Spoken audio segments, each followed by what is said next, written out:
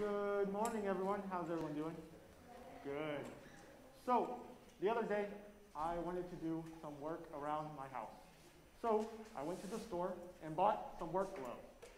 But, I don't understand why they call them work gloves, because they did absolutely nothing and they were useless. I asked them politely to please sweep my house. You know what they did? They just laid there like they are right now. So I thought nothing of it and went on with my day.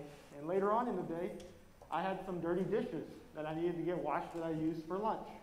And I asked them once again nicely. I was like, gloves, can you please wash the dishes? Once again, they just laid there like they are now.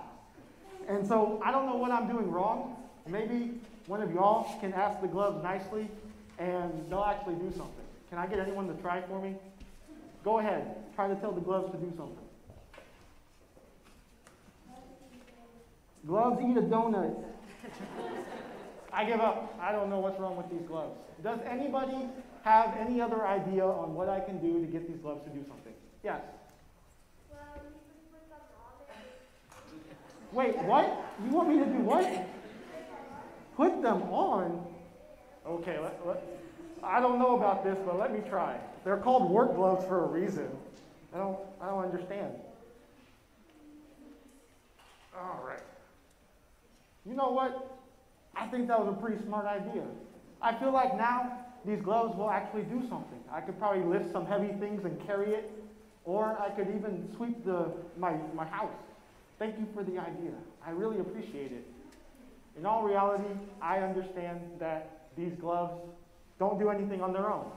It's actually the hands within the gloves that do stuff for us, right? Yeah. So, just like for us Christians, without God in our heart, we don't always do the best thing. Yeah, like the gloves don't do anything. You're absolutely right. And there was one person in the Bible, his name was Apostle Paul. And before Jesus entered his heart, he wasn't doing much good for Christians. Not at all. He was persecuting them and sending them to jail and arresting them.